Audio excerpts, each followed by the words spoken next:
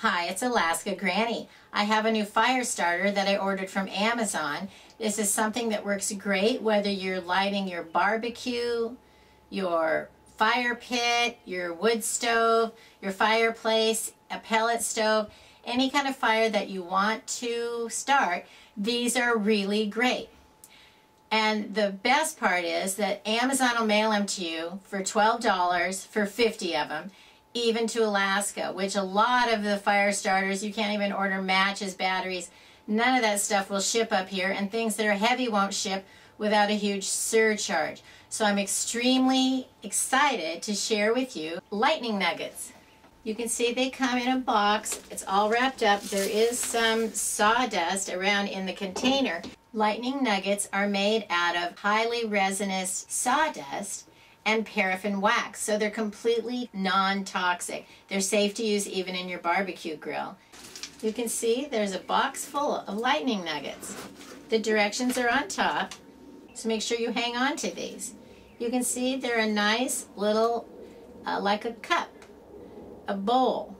You only need one. They'll burn 22 minutes and they start a great campfire. So if you don't have kindling and your wood is maybe not dried out and seasoned as much as it could be, these are great. It seems like you would want to put the flat surface down, but when you light these you don't. You want to put the flat surface up and the cup part down. You want to set it just like a bowl into your fire pit or wherever you're going to use it.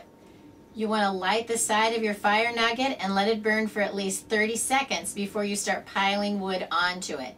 It's just like any fire, however you're starting it. It has to have air and oxygen circulating through it for the fire to burn. Fire needs heat, fuel, and air. So allow the fire to be going before you stack any wood directly on it.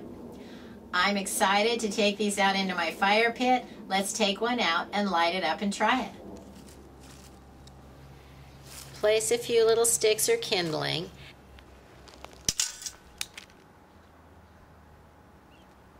Add your lightning nugget underneath it, but make sure it has lots of air circulating around it.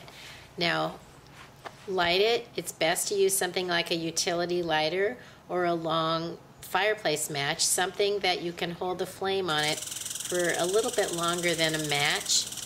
Just hold the lighter on it in one place.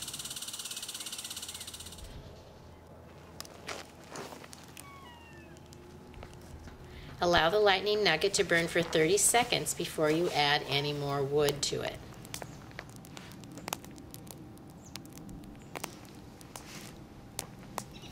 The lightning nuggets can burn up to 8 inches high. They really get hot.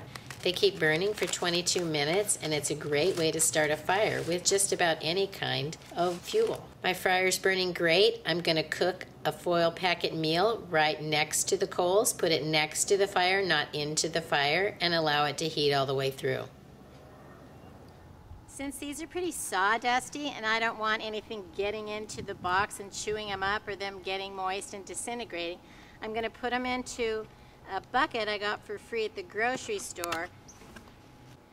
You can see the lightning nuggets work really great, and so I'm really pleased to have them. If you wanted to put them in your wood stove, you may want to try 2 or add 1, and if it doesn't get going enough, toss another one in. They're nice because if your fire goes out during the night, but it's not completely out, you can add one of these and instantly get it going again so you can get back to bed and stay warm. Check out the lightning nugget fire starters. They work great. I'm very pleased with them, and I'm glad I have a supply to keep me going throughout the summer at my campfire. Learn more at alaskagranny.com. Please subscribe to the Alaska Granny channel.